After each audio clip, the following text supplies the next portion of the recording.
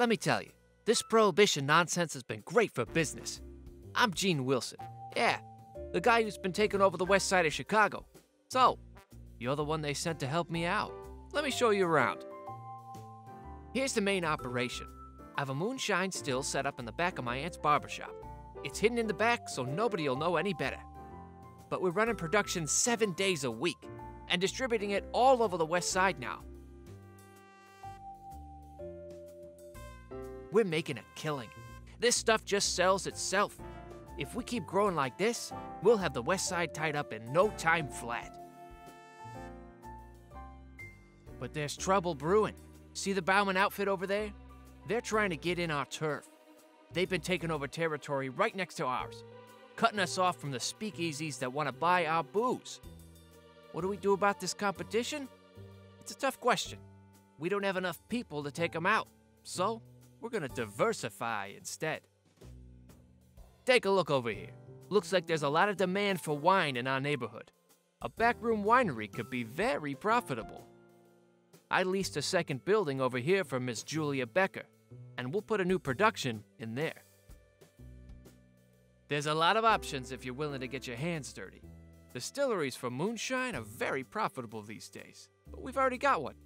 Instead, let's expand into wine production, since there's such a high demand for it. It's gonna cost us a pretty penny, but I bet it'll be worth it.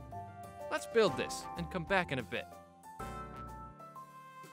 So now we need to get in touch with sellers of grape concentrate to supply our growing operation.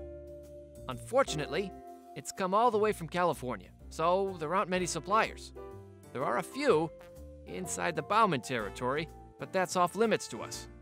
But I have a friend, a bit further out, who can supply a few barrels. I'm gonna send my associate, Fritz, to have a chat and put in an order for all the barrels we can get.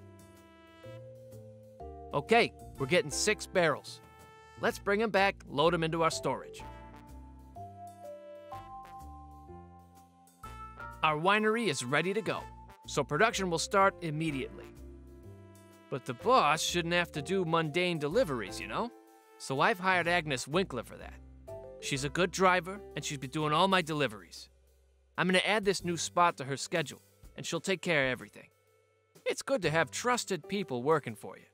This leaves you free to look after more important things, like knocking heads.